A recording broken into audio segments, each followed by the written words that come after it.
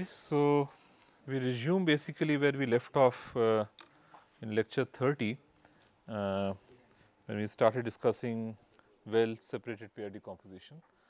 So, given a point set S, okay, we want to generate pairs AI BI such that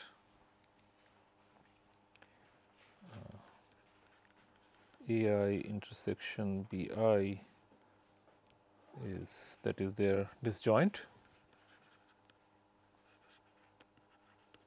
okay, and for all let's say P1 sorry Pi Pj belonging to S, there exists some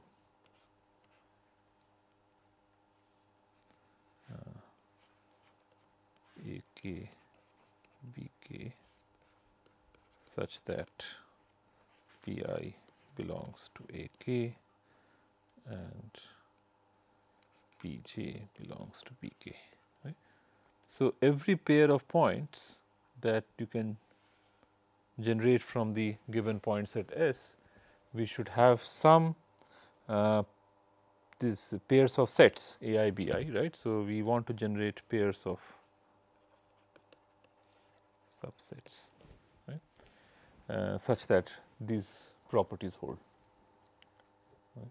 So, every pair Pi Pj should be present in one of the pair of subsets that we are generating, right. And the well separated pair part essentially is that the diameter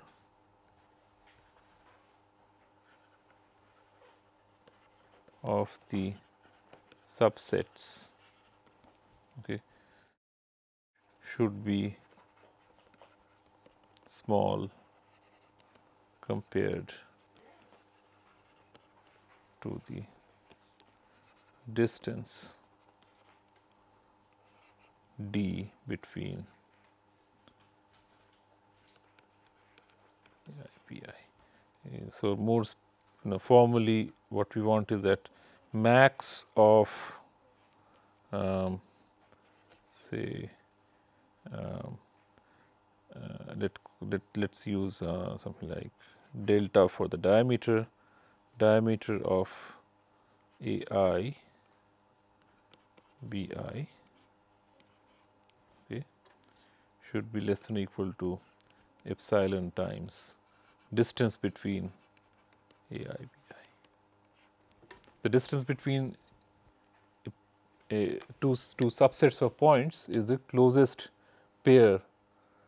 So, so if you have AI, you have they are disjoint, remember that, right. So, the pair of, so there are some points that lie in these two sets, you have to look at that pair of points that are closest, and that defines the distance between the subsets AI BI.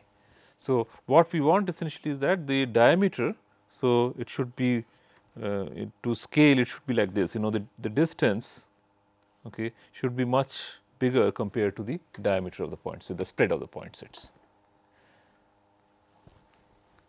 And what it allows you to do is, if you, since the distance is much larger, so this is the distance, okay, if you take any pair of points, okay, so the distance between any specific pair of points, okay, you should be able to approximate by d, because this is very small compared to the distance.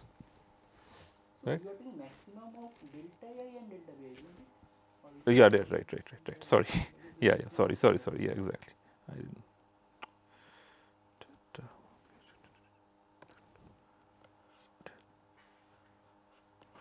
Thank you.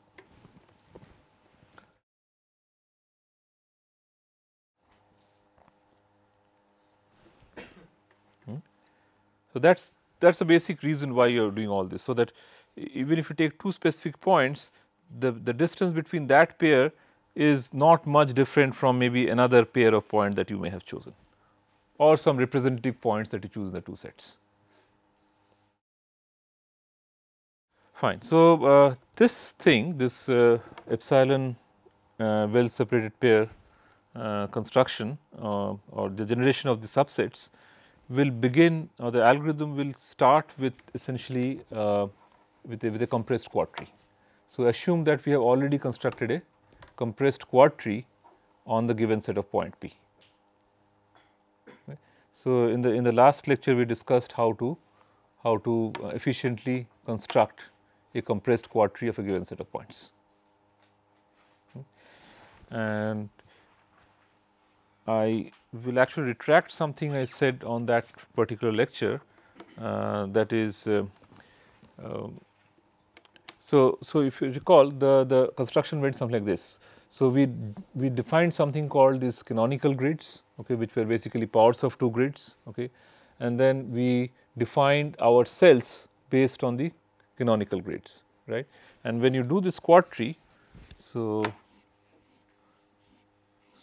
first you know this is the enclosing square of the given set of points, and then you generate these, this quad tree. So this is your root node, and you generate this 4 cells, okay, and you keep generating them recursively till something is empty, and then you don't generate anymore, right. So that was the initial thing, but that meant that we may have to go very deep depending on the dimension of the unit square to begin with, right. So the depth of this tree would not be bounded if we just followed this construction, right. And then what we did was we compressed that, right. We compressed these paths. If you have paths having just one child, we decided to compress the whole thing, okay. And by compressing the whole thing, we could argue that the depth would not be more than logarithmic, because at every point there will be branching of at least 2, right. And every root leaf node corresponds to exactly one point of the exactly one point. So we stop basically when a subsquare contains exactly one point, that becomes a leaf node. So for going from quad trees to compressed quad trees,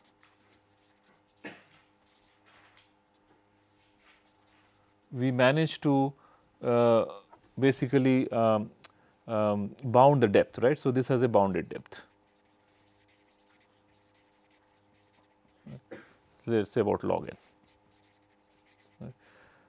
But then we also made use of some property when we were discussing just the original quad tree, and that is that when you want to search for a point, okay, we could do something like a binary search to find out which is basically the path taken by in the original quad tree, which is the path taken by a point, okay.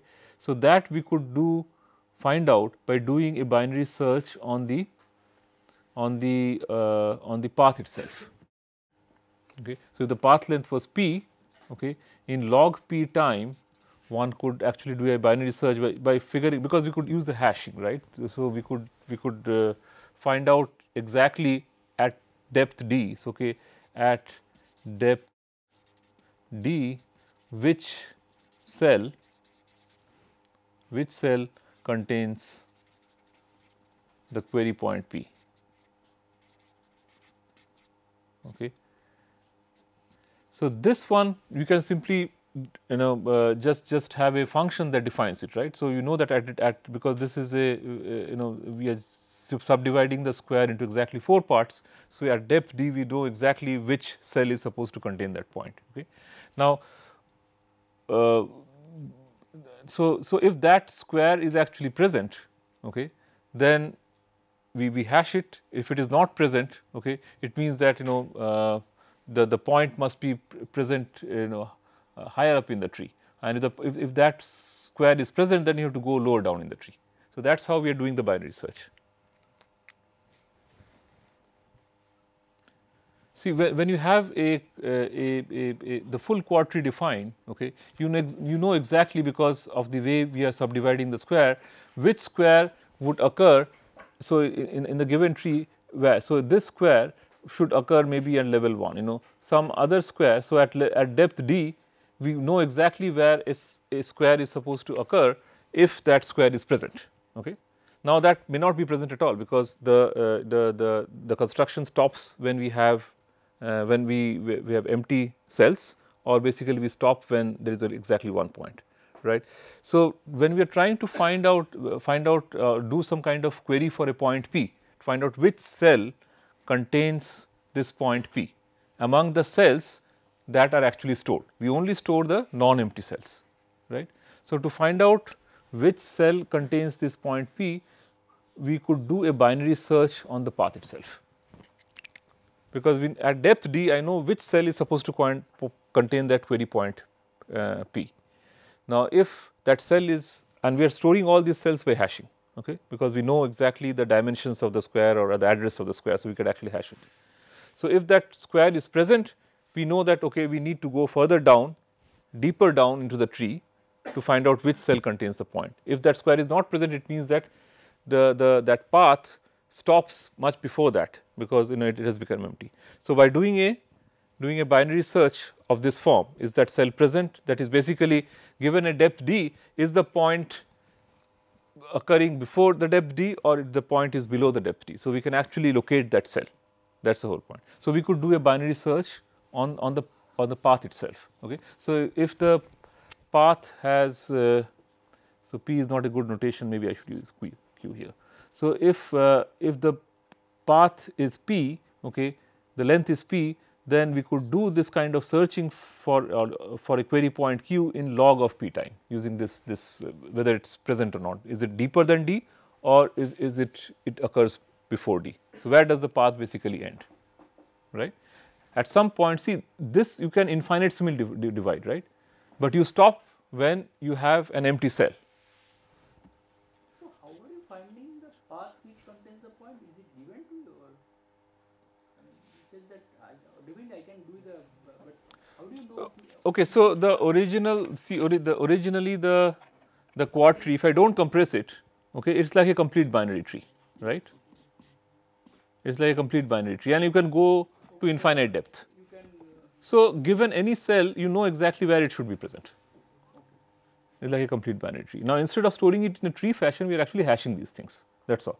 But I can compute exactly at depth d, okay, given any node at depth d, what should be the address of this. So I'm going to hash it. Okay. So if I'm trying to find out for a query point Q, okay, Q is here. You know, at what point basically we stop subdividing? I am doing essentially a binary search on the depth that I have to go still before basically the cells become empty, right?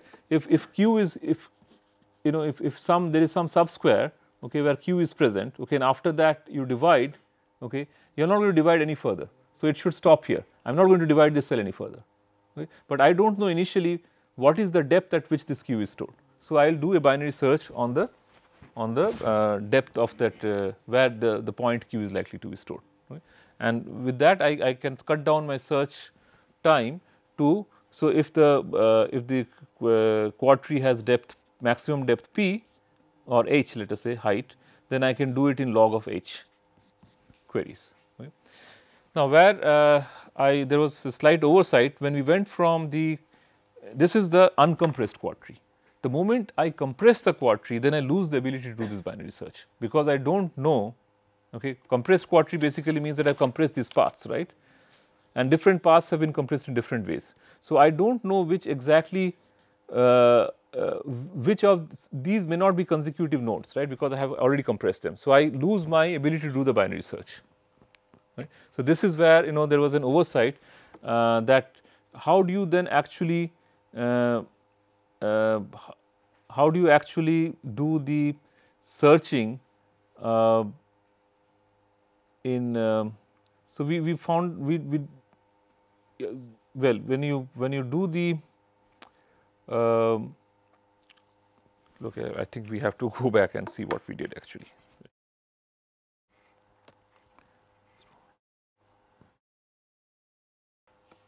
So why not just since the height is log n, why not just No. So there is a problem. The height. It is log n in the compressed thing. compressor? Whereas So why to do log, binary not search? always even log n, log of the maximum spread. No. So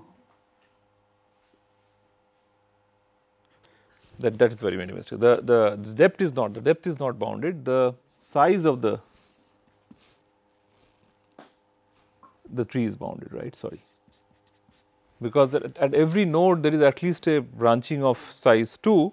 So okay, you can only partition it n minus 1 times, and therefore the size of the compressed quad tree is bounded by order n. But this doesn't give you a bound on the height, right? So You said it is like log r max by mean something like that, right? The max distance by mean distance log of that, the spread kind of thing. no. So that is when we assume that we have a bounded spread. So I'm not assuming bounded spread. Okay. So what happens then is that your tree has log n as n nodes, but it can be very skewed, right? So you could have a situation where you are just moving along something like this. It could have a branching of 2, but it could have a long path. Okay. So a compressed quad tree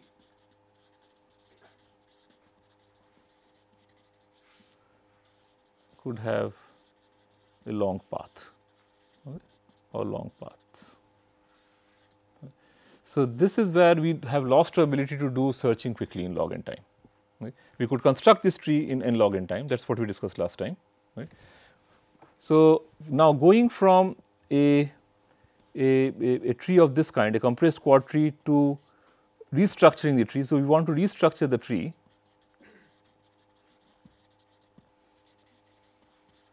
to enable fast order log n search. Okay. So there is some data structure tricks that we require, and which is something that I don't want to get into today. So if you are familiar with things called finger search trees, how many of you heard about finger search trees?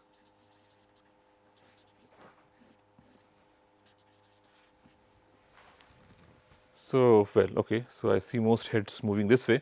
So finger search trees actually allow you to start searching not only from the root node, but at some selected points called fingers. It's like that if you have some extra information, instead of starting from the root, you can start at a more convenient places, and these places are called fingers.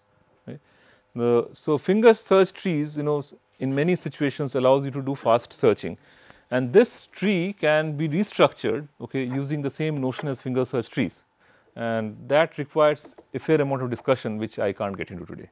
Okay? So let's just assume that this tree can be restructured in a way which will support order log n query time for when you're doing a point location. To find out which cell contains this point, a query point q, we can do this whole thing in log n time after again we restructure the compressed quad tree into a finger search tree. So the fingers are predetermined nodes on the tree, selected nodes that you. Right. So will you discuss this sometime? No, I don't think so. Not in this course. We can discuss it out offline separately. Right? All right. So I will. So this is because in the end of last lecture, I realized that I didn't quite complete the discussion about how do you do the order log n bounded compressed quad tree. Okay. So right now we will begin our discussion by assuming that we have a compressed quad tree that has height log n, after we have restructured the compressed quad tree using some finger search tree techniques. Right? So is there any proof that this finger search tree is Yes. bounded? Well, finger search trees is a generic family of trees. For this particular restructuring, what we will do is we will take a tree and we'll use the notion of what is called tree separators. Okay, so you can separate out trees into two more or less equal parts and restructure so that finally the height becomes just about logarithmic. Okay, so it's not very relevant to what we are discussing. Certainly not geometry. It's a data structure trick. Okay, so I'm skipping it for the time being, and I actually don't intend to even return here. Okay.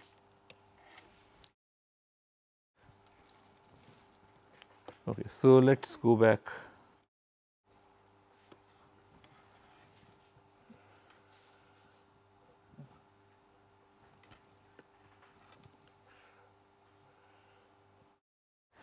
So, what we have now initially, so we will assume this, that we have given for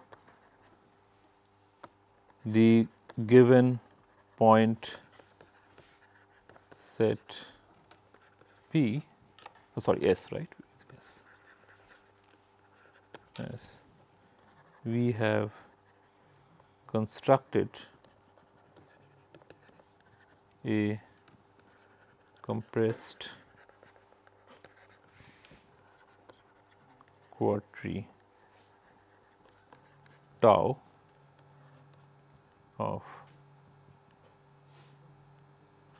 order n nodes and order log n depth. Okay. And this construction takes, if you recall, this construction takes n log n time.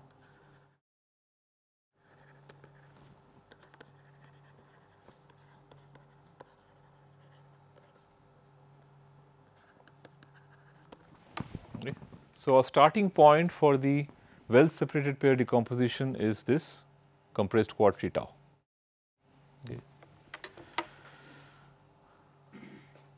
Now, let me just first write up the algorithm.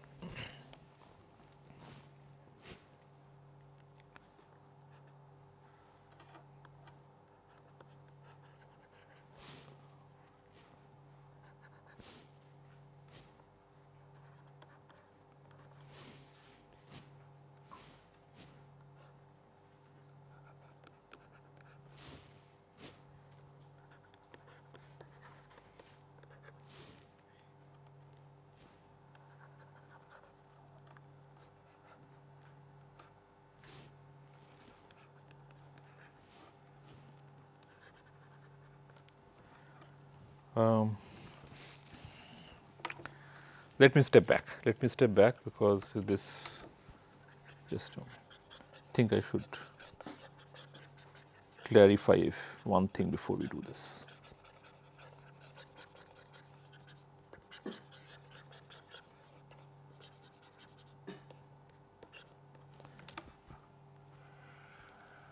Okay, so when we define actually the well separated pair decomposition, we are talking about diameters of point sets A and diameter of point sets B. Okay. So, presumably, and also distances between two subsets of points. Now, if you somehow we construct this decomposition, it appears that we need to know how to compute the diameter of a point set, right? Else, how would I even verify whether something is a well separated pair decomposition? So, I should know how to compute distances between two subsets of points, and I should also know how to compute the diameter of a given set of points reasonably efficiently, otherwise I will be stuck just with that, right. So, to circumvent this problem, there is a clever trick that is used. So, we actually will never compute the precise diameter or the precise distance between two subsets of points. We will assume, see, we started with this quadtree. What does quadtree do? Quadtree actually partitions the space into cells, right? And these cells are basically these orthogonal kind of cells. The discussion that that we have had previously, goes through any dimensions. So, it is not specific to just 2 dimension. I have been drawing my pictures in 2 dimensions, the squares and subcells and subsquares, but actually the same thing goes through in any dimension. Okay. In fact, our well separated pair decomposition will also go through in any dimension. Okay. So, what are we doing? We are given some set of points, we are enclosing the points in some cell which is basically nothing but a square of certain size. Okay. So, suppose I have these 2 sets of points,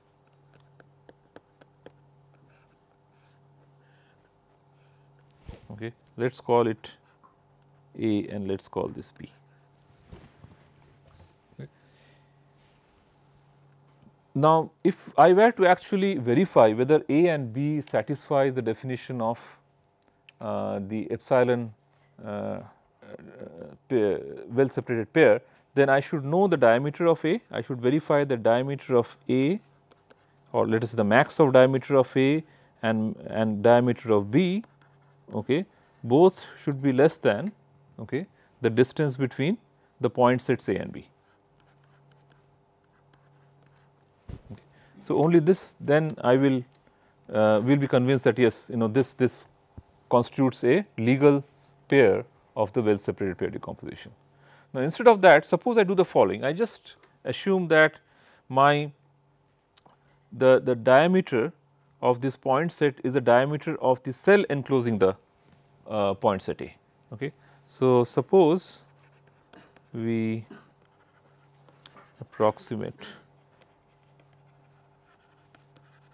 the diameter, sorry, delta A by, so let me use this notation. So,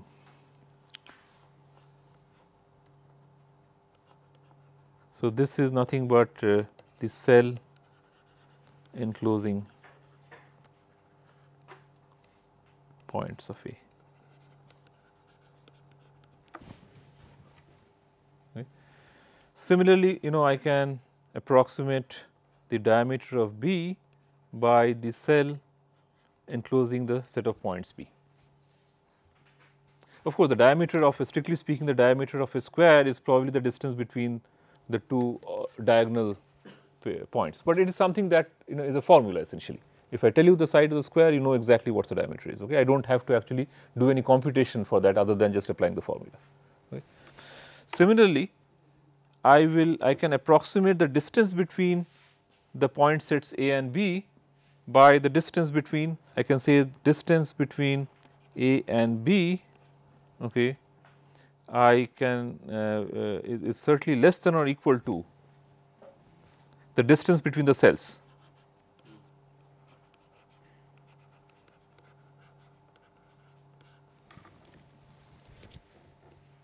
Okay. And even here maybe I should point out that the diameter of the cell containing the point set say actually is greater than or equal to the actual diameter of A, right, because it encloses the set of points. Okay. Now, with these approximations, if you can ensure that, so if we can ensure that this is less than or equal to epsilon times distance between the cells, this will guarantee that the points are actually well separated. So, in this example, for example, the distance between the bounding box and AB, Mm-hmm. to take the nearest point between A and B, isn't that look like the DAB is greater than or equal to that? No, distance between this point sets is it's a point on the boundary, right? How can it be closer than that? Okay. There is a point in the boundary. No, yeah. So this is the cell is this. The cell is this entire. If you think about it, the cell is this entire thing. Okay, so there are at least one point of A and one point There is of no. There is no point of A or B. When we are talking about cells, is basically the square, the entire square, the area of the square. Yeah, yes. Right. So if I give you two squares like this, what is the closest point? It's whatever it can be point. It has to be a point on the boundary of the square, but there doesn't have to be any point of A on the boundary.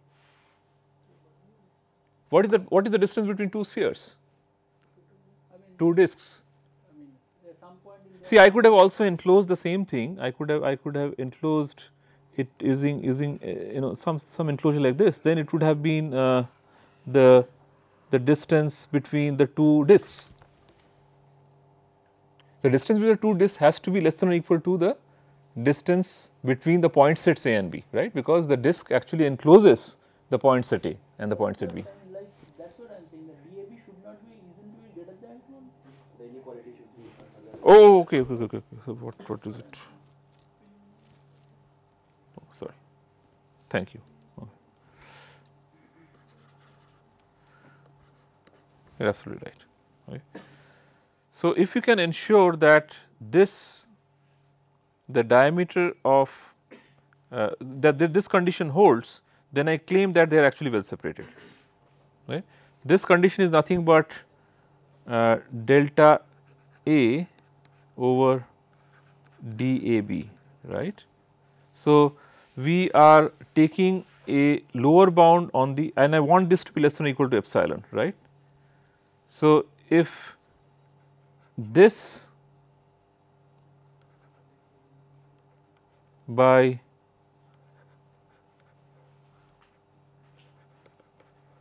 is less than epsilon, then this quantity should also be that, right, because we have chosen a higher numerator and a larger denominator.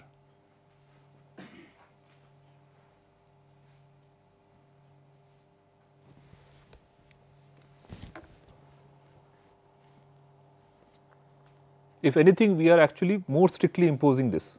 We are approximating it, but we are approximating it from one end. So, if this quantity, if this term is less than, let us say, our parameter epsilon, let us say 0.1, then the actual ratio should be certainly less than 0.1. Right? So, this is how we will avoid actually doing explicit computation of the diameter, which is not such an easy, well, it is easy in the sense that, I can take every pair of points, okay, and find the distance, but that is an n choose 2 kind of computation, and we do not want to do this n choose 2 kind of computation at many steps of the algorithm. Okay, we will actually get a much faster algorithm than that. Okay, so with this background, then I can write down the algorithm.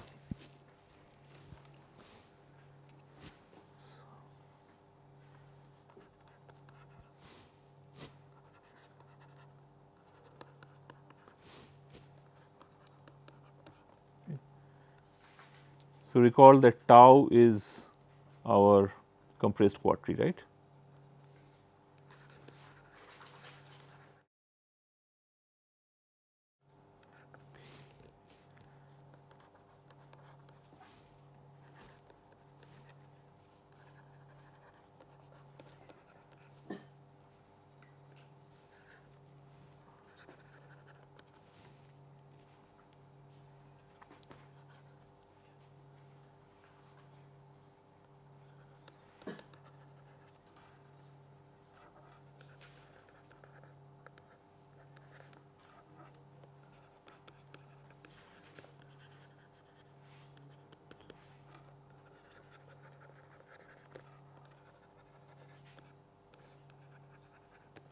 Okay. So, this algorithm WSPD takes two parameters u and v. Right. These are supposed to be some point sets. Now, if u equal to v and delta u equal to 0, delta u basically means that the diameter, well, it is a way of writing that it is a singleton point. Diameter can be 0 only if it is a singleton point. So, if that is the case, then we do not proceed any further. It is a recursive algorithm. So, this is a termination case basically. Right.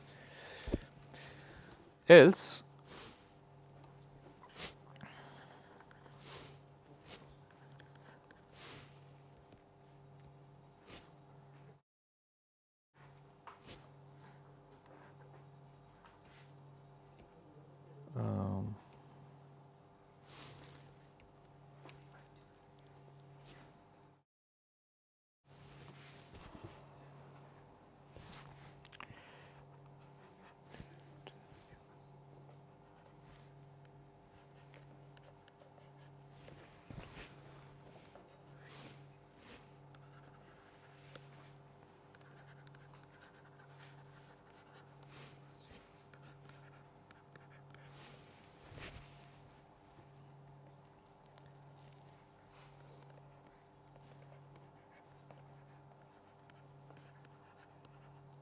this is just to get the ordering right. So, I want my first subset to have a larger diameter than the second subset, that is all, does not do anything.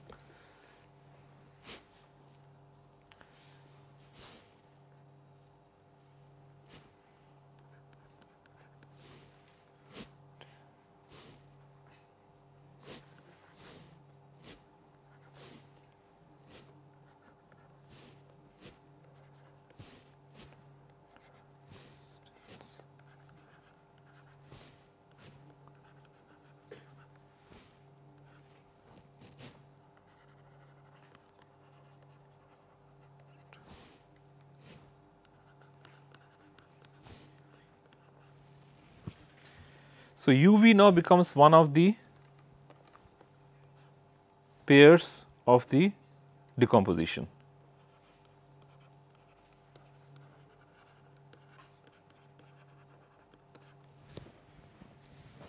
Because it satisfies that, okay, the condition of well separatedness.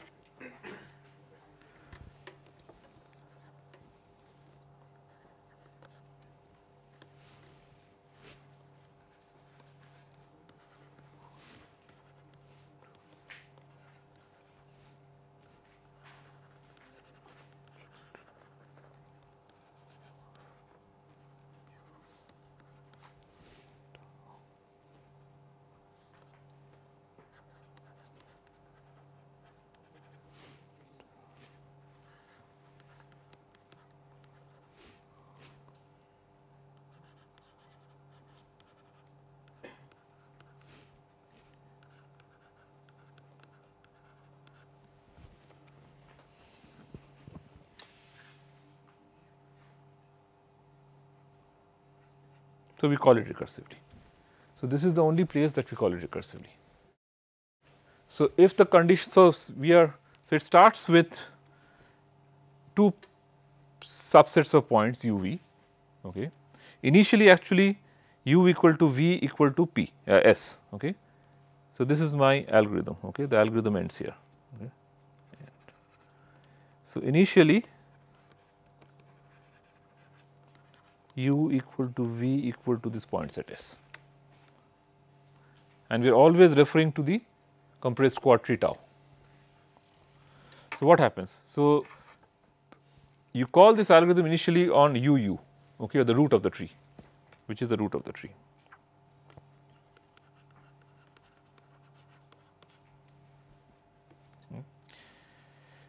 So, ignore the one singleton point case, there is nothing really happening with the singleton point. Otherwise, if these two, initially it is UU, okay. So, both of them are same. Now, clearly this condition cannot be satisfied, just look at the first step, okay. This condition cannot be satisfied, they cannot be well separated because U and U are the same set of points, obviously they can't be separated, okay. So, what are you going to do? You are going to call the algorithm recursively on U comma all the children of U. Let us just look at this. So, here is the root of the tau, this is my tau, this is U1, U2, UR, the children of the root, okay. So, when we called it initially, we are calling this as UU, okay. Now, that can't be well separated. So, we are going to call it recursively on all the pairs U1, U,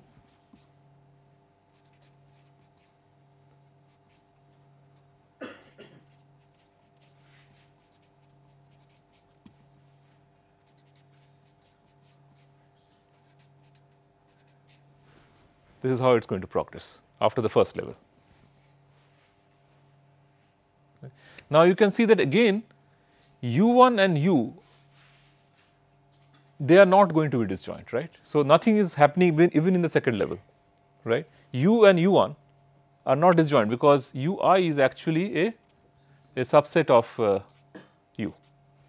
So, nothing is really going to happen there, but the next time again you are going to see this one will give rise to, let us say, look at any arbitrary thing. So, this one will again give rise to things like WSPD, UI, UJ and things, pairs like that. Now, UI and UJ may be actually separate, disjoint pairs, and then you will check whether or not that condition is satisfied.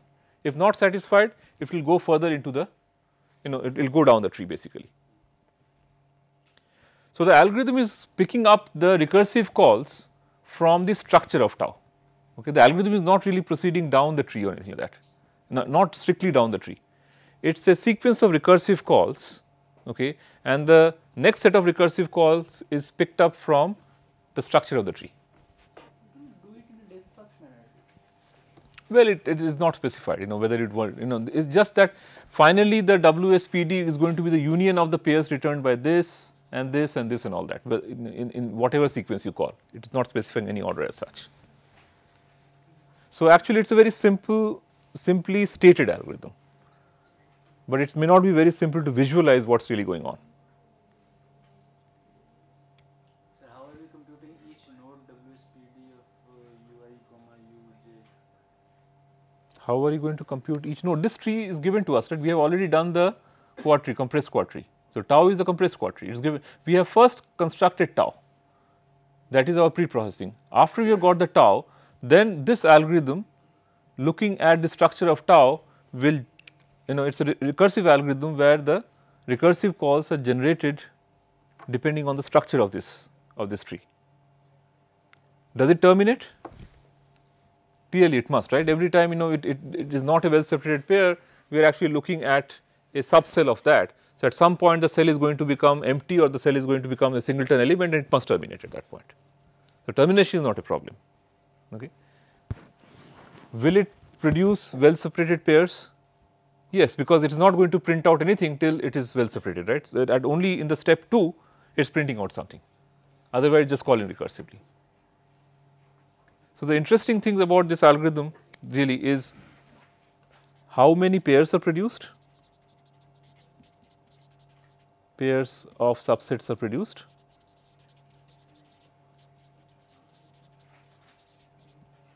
okay, and what's the running time.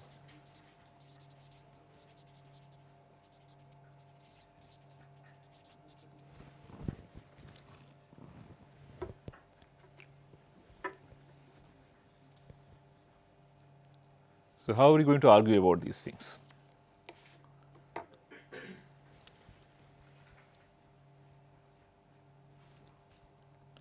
We have already done n log n work to construct the tau. So I'll first write down the claim, and then we see whether we can justify that.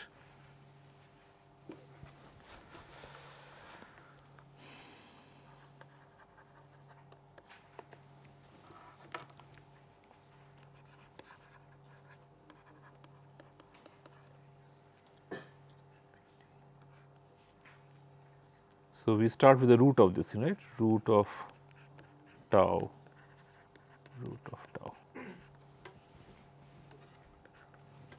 Right?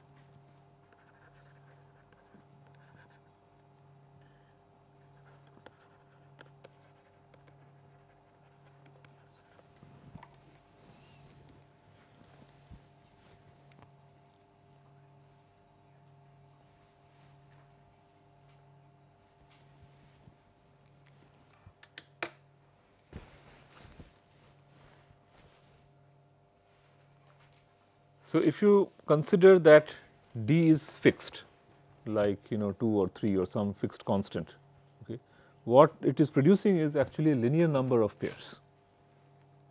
Okay? And the most frequent use of, let us say, WSPD is actually in Euclidean spaces of dimensions 2 and 3. So d is a constant in all such applications. Okay? So it is actually producing a linear number of pairs, but it also depends on the epsilon. So if you want epsilon to be smaller, it's going to basically work harder. I mean, it will require more time to converge. So why is it that? So if you want points to be sort of well separated in the sense that they are really sort of small and further apart, okay, then you have to work harder. Intuitively, that should be the case, right? I want my diameters to be small. I mean, I don't.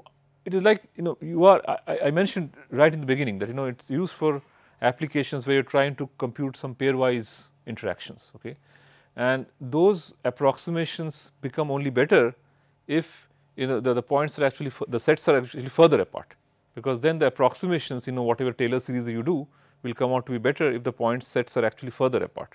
So, the smaller you specify the epsilon to be in terms of any kind of calculations that you do in physics, okay, or yeah, basically physics or chemistry, the forces, the terms for the lower order terms for the forces etc. will be even smaller. Okay. So, with smaller epsilon actually you get better approximations, and you also have to algorithmically have to work harder to produce that kind of decomposition. Okay. And this n log n is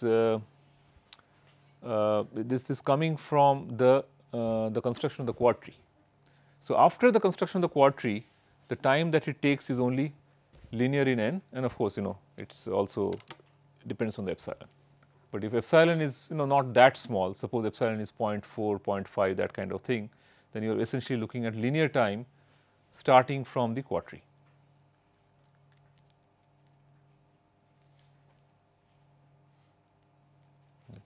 So, how does one prove this bound?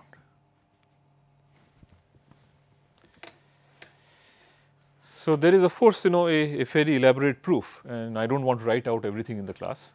I will probably give you some pointer, maybe I will put it up on the course page itself, the proof, but let me just discuss the idea of the proof. Okay.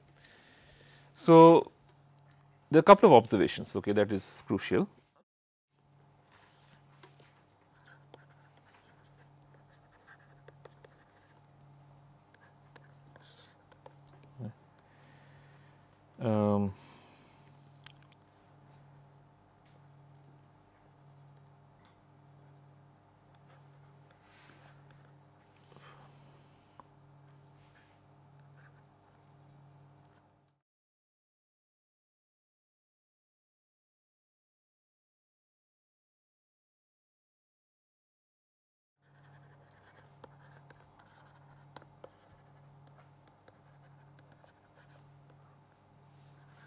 So, remember the canonical grid is that it's that I take a grid spaced 1, then I take a grid spaced half, and I take a grid spaced 1/4, and so on and so forth, right.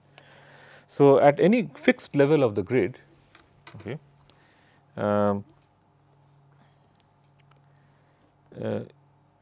the number of cells at a distance d from a fixed cell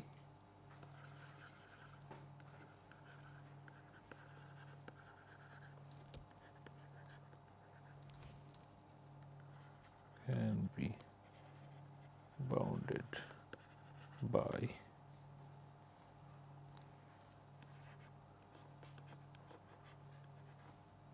well, d is not a good, because I am using d for dimensions at a distance, let us say r.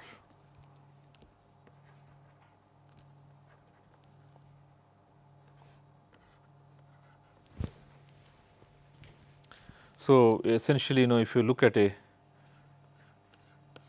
two-dimensional thing, all we are saying is that I fix, suppose this is u, this is a cell containing u, okay. If you go distance d r from here in whatever direction, okay. So, of course, this is nothing but a disk, okay, and the number of cells that intersect this disk is no more than what is given here.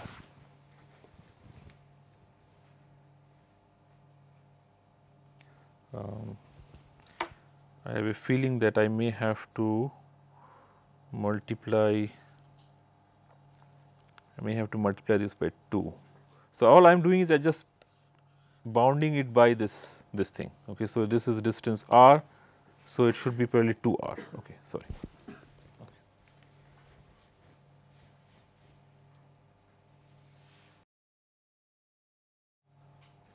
So, what is to be noted is that it is essentially distance over the size of the cell to the power d in dimension d.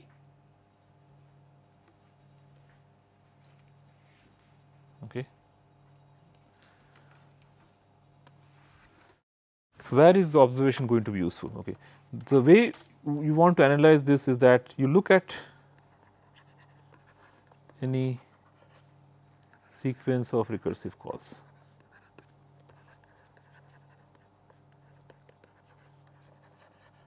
Right. Suppose I have U1 V1 to U2 V2 to U3 V3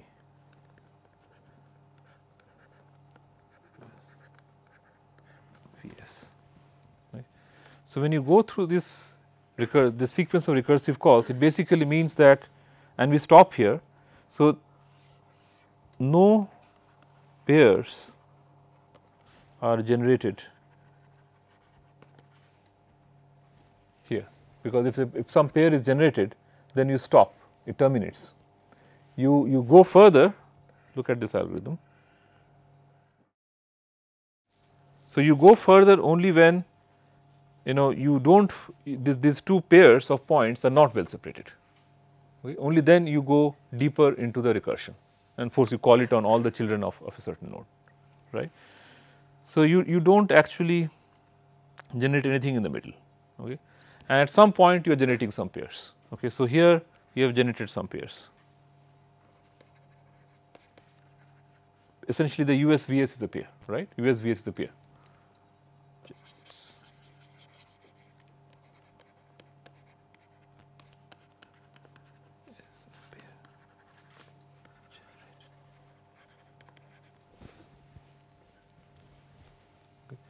So, what it means is that can I say the following, that the number of recursive calls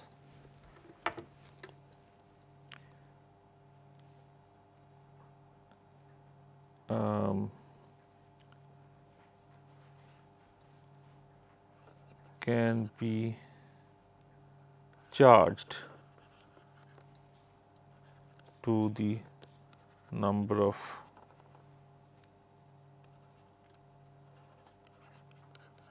pairs generated.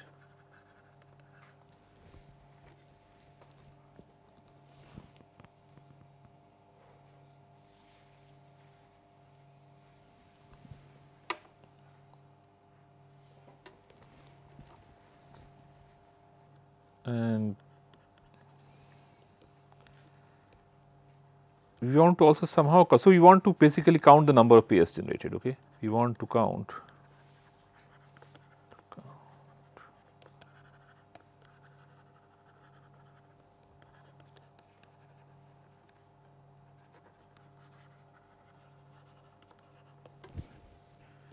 and to count the number of pairs generated,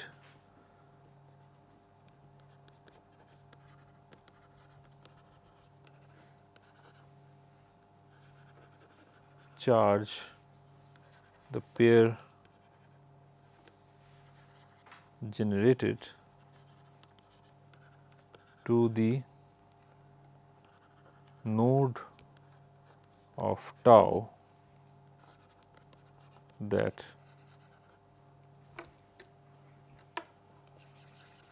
was the last called recursive procedure. Last called recursive, the last recursion, the last recursive call.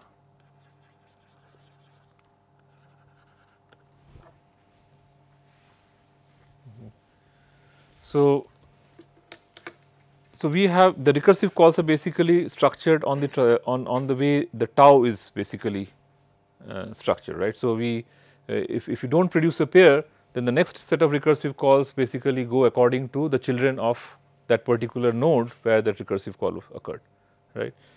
So, whenever we produce a pair, okay, we want to charge it, okay, to that node of tau, okay, because of which this pair got generated, because of which recursive call this pair was generated.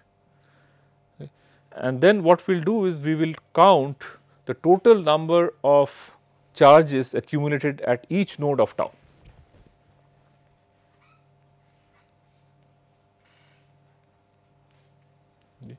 So, that will give us the total number of pairs generated, right. And the key lemma would be that, this is again stated without proof here, the total number of charges